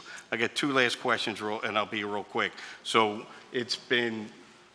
you've already stated that we're using new tools. You're always open for sharpening up our toolbox. Sequestration, all right, was a new tool. It works. It's effective. We're going to continue to do that. We're going to ramp up on it. What about tax security, securitization, tax liens? All right, that is another toolbox. So if we have through sequestration a 75% rate of return, all right, when people, starting to pay their taxes because, more notifications, right, and notifications in a different way with different language, all right, than you normally have. Can you, and sheriff's sale, what is our sheriff's sale, that to your knowledge, when things are, properties are taken to sheriff's sale, what's the compliance rate on that? It's high. So I right? We have the numbers. I think it's interesting to watch. If we request 12,000 ticks and put essentially set up 12,000 accounts for sheriff sale.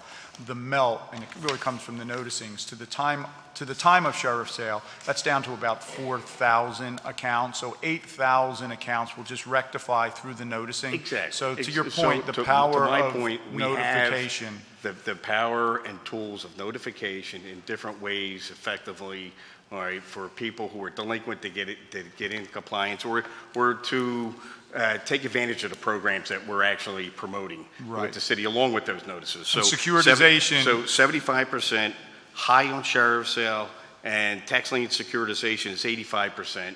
Why are we not doing tax lien securitization with the city of Philadelphia when we have 67,000 tax delinquencies that are out there, and only how many are non-owner occupied? Yeah, about, what do we have, about 16,000 are owner occupied, 21%. So only 16,000 are owner occupied. That means 51,000 properties are non-owner occupied, all right? And you have attorney fees, right, that are, more than less than half. I mean, it's in line with sequestration, all right, 6% or 6.6%, all right, for sequestration. I don't know why we're not using those tools. So securitization is certainly a tool that we want to look at, and we want to have the power to do. And why don't we just do it? What is to stop us from just? Well, to bring in a manager to do securitization is a multi-year contract, and we need council approval to do that. I'm going to urge, right, and ask my colleagues in the city, in this body, all right, to take a look at the policy, all right? If, 75%, 85%, 90%, these are all good programs effectively, all right, going after our tax delinquencies that are out there when it comes to real property. Not included any other, delinquency taxes, because we can add that all to the pack in the time when we desperately need. So our schools are in disrepair, our public properties and our rec centers are in disrepair. So we're trying to do something. We're really trying to present good ideas. And I know we've been working with you, but I had just urged this body to consider it publicly, at a hearing and see where we go. But there's no reason why not to, if there's protections for people and social service, wraparound services that we already have in place, right, where nobody will be displaced. You've already proven that with sequestration. Yeah, So, no owner-occupied properties would be included. no owner-occupied. Thank you so much. Yes. Okay. Thanks for your time. Thank you, Councilman. Just to follow up real quickly on that. On that issue, if you strip out the owner-occupied properties, that's what's remaining. A lot of them have been on the books for a while. I guess what I'm getting at is how much is that is really collectible in your opinion? 158 million is our active principal balance. So that's newer than 10 years. That's our most collectible. So that 10 years is then another 40 million in principal, approximately 40 million in principal, that's older, a little more challenging to collect. But as has been stated, this is real estate taxes, and there's, first priority liens on all of these properties. And I've been around long enough to have seen times where we were asked, why aren't you writing off certain delinquencies 20 years ago? And now those are really valuable properties, and that money's rolling in as those properties sell. Mm-hmm. Okay. All right. Thank you. Councilwoman Gim. Thank you very much, Mr. Chair. So I had a couple questions about the school district and the city's distribution of the millage checks.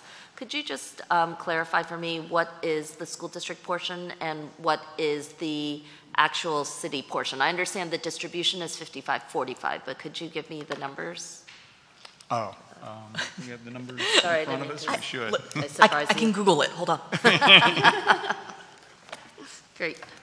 And one of the questions I also had is, for each incremental change in the transition, how much money are we roughly talking about? So I understand about the percentage ratio difference, but how does that translate into actual millage rates, and what amount of money would we be talking about? Does that make sense? So for example, if you were to say the millage rate was 1.4, right? And then it's 0.77 school district, 0.63 to the city if it's a 55-45 distribution. To move the school district to like a 56, 44, 58, 42, and 60, 40, what are we looking at in terms of amounts of money per incremental change? What we could do is provide for you like a little calculator that would let you toggle that if you moved it to, instead of 55-45, if you kept the total rate constant, what would those rates have to be? We're able to provide that, and I think I'm about to be able to provide you with the numbers for the current millage rates, except for I scrolled. Nope, okay, so the total is 1.3998, and we will get back to you with how that is divided between the school and the city portion. Wait, I'm just bad at cell phones. So if it's like a 55-45, is it literally 0.77 goes to the school district and 0.63 goes to the city? Oh, okay, yes. So it is 0.6317 goes to the city. Right. 0.7681 goes to the school district for a grand total of 1.3998. Yeah. And as I said, as you move percentage-wise up between the two numbers, if it were to stay steady, what amount of money are we talking about in terms of each percentage transfer? Does that make sense? So like right now, this is the 0.7681 for the school district of Philadelphia is determined by a 55-45 split between the school district and the city. Is that right? So do you want to give the legal answer of how the rates are? Yeah, I mean, legally there are two separate taxes and they're imposed separately. So that it isn't a question of imposing this and then splitting it up. It's however you raise the proportional rates, because you pass each tax in a separate ordinance. And it's my understanding that the proposal for raising taxes is to maintain the 55-45 split. I think we'll probably need to defer to budget and finance at the tax bill hearings later today, because I think they'll have a better handle on that. Right. And one option is solely to look at the school district portion. It's not right. Hang on one sec.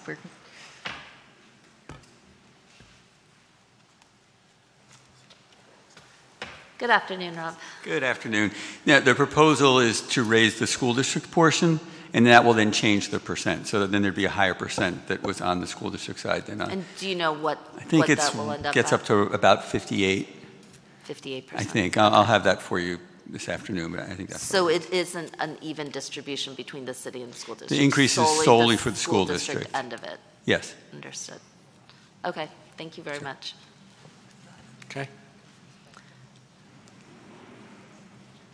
And I guess my only other follow-up, Rob, is that if that transfer, if there's a city transfer, what incrementally does that begin to look like? Or can I just figure that out by doing the math? So you mean if we just shifted the millage? Shifted. Mm-hmm. Actually, one of the questions that we got, I think actually from Councilwoman Sanchez, was about what each 20 million is worth. 20 million. And I think that went over yesterday, so you should have that in writing. Okay. Thank you. Thank you, Councilwoman. Councilman Dom. Thank you, Mr. Chairman. I just want a few follow-up comments and maybe a question. But I wanted to clarify that taxes are a first lien on real estate. They come before any other debt, including mortgages, lenders, et cetera. So whether it's 10 years or 20 years, we will get paid, and this is why this piece is important. On the books today, I just got the information from Revenue, I think it's from your records, we have 90,000 delinquent properties in total. We have 461 million of outstanding and market value of $9 billion. My point is that the lien to value ratio of the total portfolio is closer to 5%. 5%. On the owner occupied, when you take them out, there's still about 215 million of non-owner occupied delinquency. It's 215 million against 5.7 billion of real estate. These are people who don't use this as their home. Their real estate's worth 5.7 billion and they owe us 215 million, and their loan to value is 4%. We will get paid on a lot of that. a lot of it, 4%. The national average is, if you get above 40 or 50%, you're not going to get paid. We are at 4%. We're going to get paid. So I just want to put those statistics out there. I really don't have any other questions for you, though. But thank you. And I want to just reiterate what my colleagues have said. Commissioner, you and your department doing a very good job. Thank you. Thank you. Thank you, Mr. Chairman. Thank you, Councilman. And I said this after Councilman Don because he accuses me of saying it every time before him, that we are running late. So if we could make this the last round, that would be good because the BRT's been waiting a long time, and then we got more this afternoon. Thank you. Councilwoman Sanchez. Thank you. I'll be brief. Quickly, I know that we've been talking about, and Rob had committed to this. What is going to be our outreach effort for the 28% unenrollment for Homestead? And then how are we going to tie that into TAP?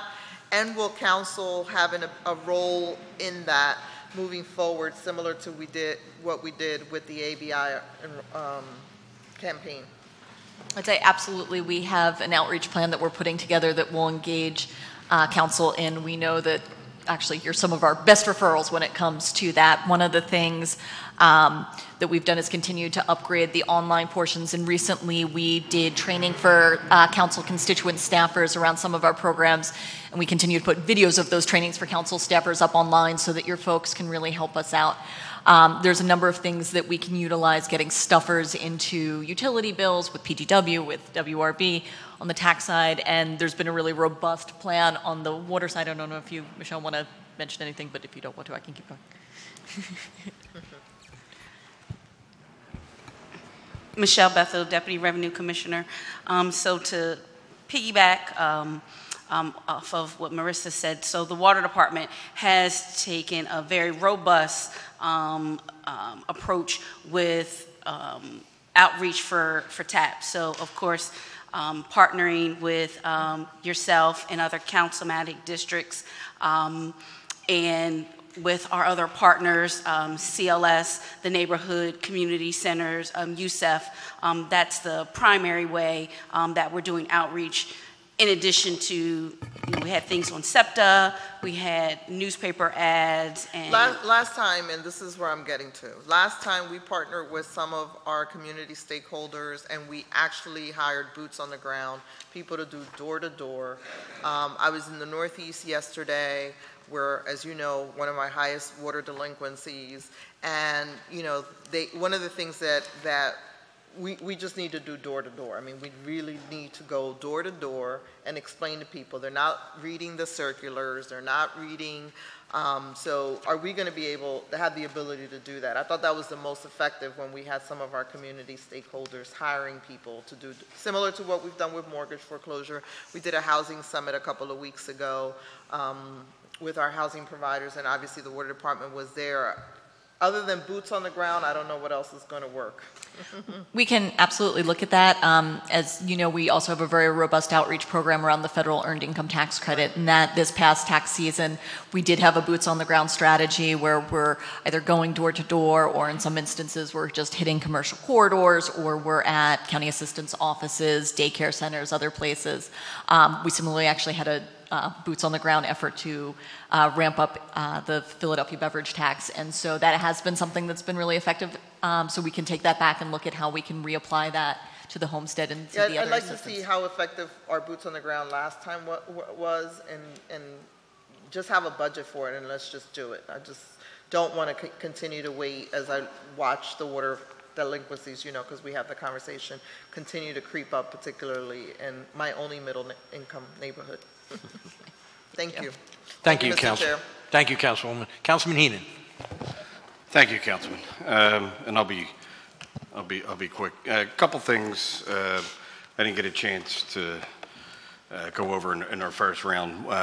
One, and I think it's all important, and I know, I do share some of the councilwoman's concerns with boots on the ground. I mean, sometimes, mail just unfortunately doesn't work, and it comes down to not necessarily trusting people that's coming to your door, but you have a better connect rate when it comes to some of the things we're trying to accomplish. So we should consider that. two things.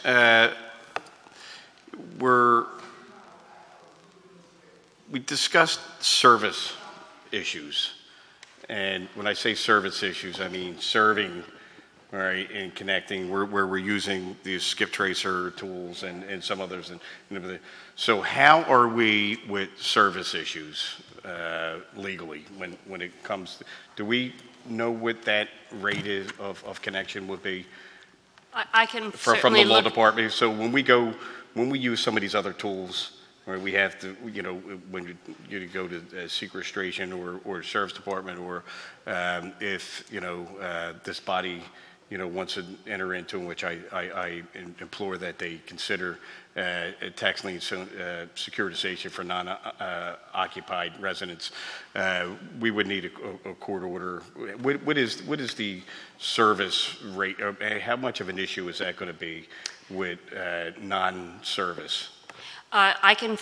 We can look into getting you the exact figures.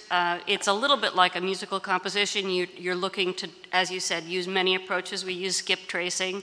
I mean, part of the beauty of foreclosure, when we do get to that, is that we don't have to have effective personal service to be able to go forward with a foreclosure action. But much better than serving people when they have debt is preventing them from getting into debt. And I want to take this opportunity, if you'll give me just a minute, to applaud the Revenue Commissioner, because he was really the person who put together the current commercial activity license revocation program. And better than chasing people after they're in debt is not letting them get there. That program shuts businesses if they're not current. When Garces Restaurant went into bankruptcy last week, they did not owe any back liquor tax. And that's totally to the credit of the Revenue Commissioner and Marco Muniz, who runs the Cal revocation program, because if somebody with a liquor license falls behind on their liquor, they're there. They give them the opportunity. They send them a letter, 10 days. They send them another letter, 2 days. After 2 days, they're there with the police. They shut the door. The business is closed until they come current. It's a fantastic program, and it's so much better than trying to chase people after they owe you money. Just don't let them get into debt. Don't let them get in the hole in the first place. And we certainly don't want to, have to get to. We have a.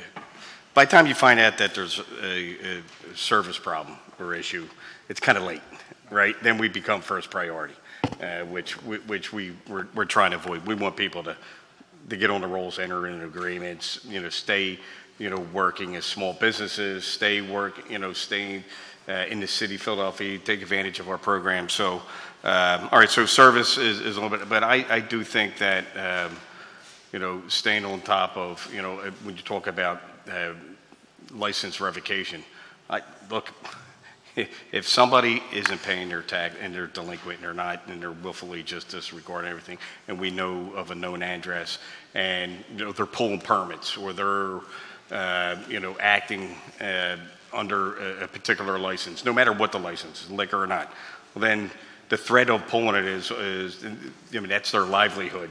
So that really kind of shakes them up, and it gets them in line. And nobody wants to take anybody's property, right? And nobody wants their property taken. I mean, that's real property rights. It goes back, since, I guess the railroads built in America, you know what I mean? And it's important to note, nobody wants with that. all of these tools, even with the closure of the businesses, that the intent there is not really to put anybody out of business. But Absolutely not. What generally happens is within 24 hours, the taxpayers come in, entered into an agreement, they're back, they're compliant, and that's why we need tools like foreclosure, Cal revocation. I mean, certainly they seem like harsh tools, but sometimes that's what it takes just to move a person into compliance, and then they avoid that ultimate result. Just, right.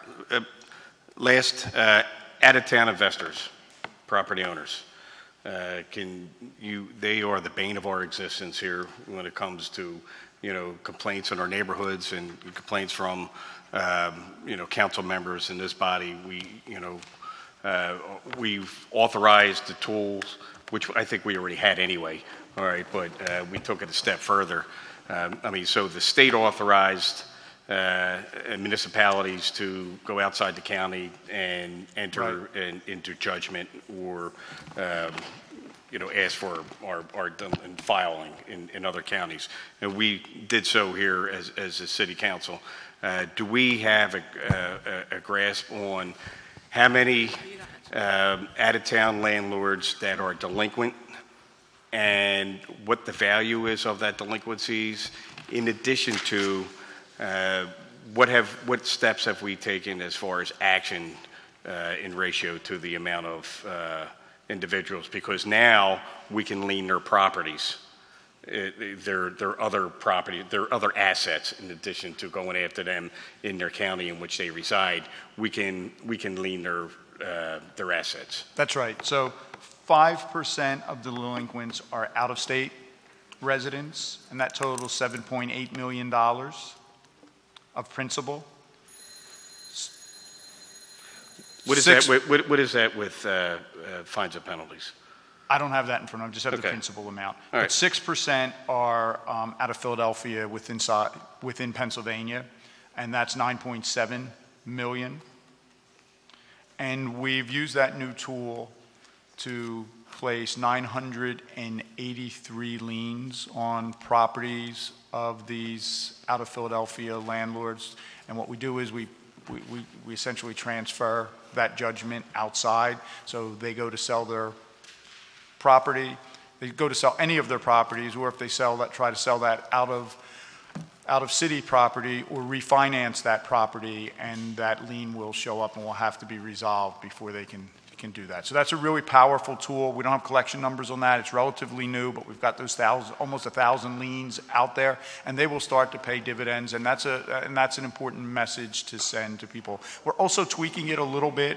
We started that as a pilot project. What we were doing was we were transferring the liens without giving kind of forewarning that we were doing that. Now we're going to send a notice first that says this is what we're about to do unless you pay, and we're going to measure what kind of response that yields. Okay, I'll call you offline and see if I can get better numbers of what 5% represents and what the total fines we can and definitely get penalties that for you. and all that, and out of state, and where they seem to be. If you have 9% in the or 6% in the Commonwealth of Pennsylvania, and then 5% seems to be outside of Pennsylvania. So it's a total probably, of 11%. Probably like Florida or something like that. I think they kind of clustered, but we'll talk offline and we'll get that and we'll have another conversation. Okay. Thanks.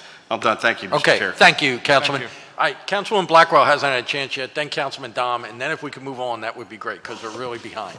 Thank you. I have Councilwoman. an easy question that someone just asked me.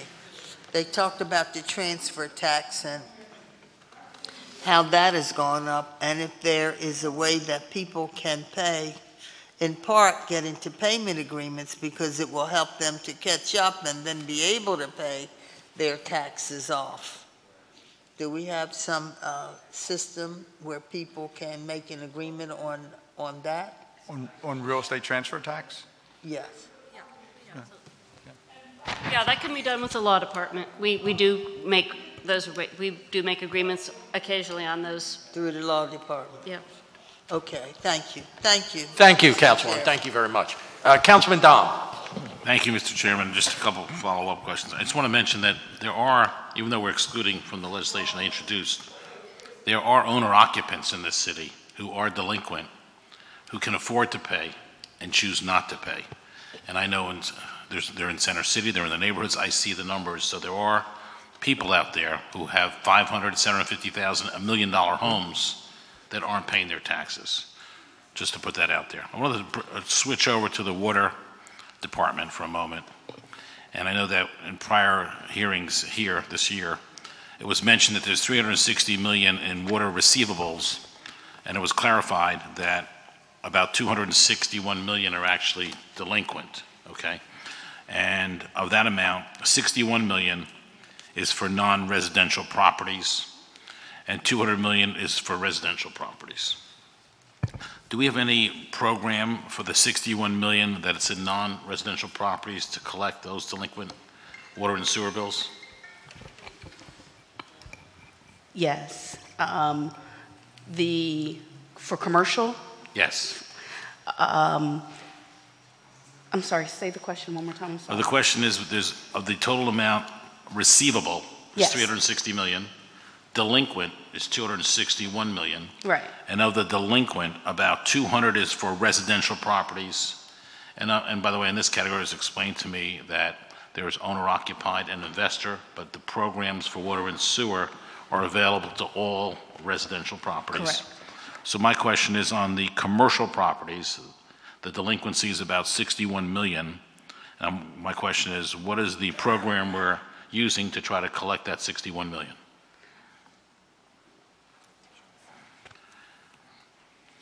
Well, the first one option for that, of course, is always shut off, just stop service. But what we are very excited about is we are getting closer and closer. We anticipate right now it will begin in September to being able to do full-scale foreclosure for water debt. State law, while water is subordinate to real estate, it is also a super priority lien. For example, it will supersede a pre-existing mortgage. And we will be able to refer commercial accounts out to outside counsel, as well as we have been doing batches of large delinquencies in-house in the law department, but we'll also be able to use outside counsel starting in September. We've just been waiting for the internal computer programming to allow those accounts to be smoothly sent out. So in the lien priority, real estate taxes come first, water and sewer come second? Right. Okay. So that means there is also potential here that if we could ever get the legislation passed that I've introduced, that we could also take the 61 million and put it into that grouping of these commercial delinquent utility liens, basically. Yes, and you can do a unified foreclosure action for real estate and water in the same court case, okay. Which is part of what we will be looking to do with outside counsel. That's great. Keep up the good work. That's great. Thank you. Thank you, Mr. Thank Chairman. you, Councilman. Well, thank you all very much for spending your whole morning and part of the afternoon with us. We appreciate that. So again, thanks for all the work you're doing in your department.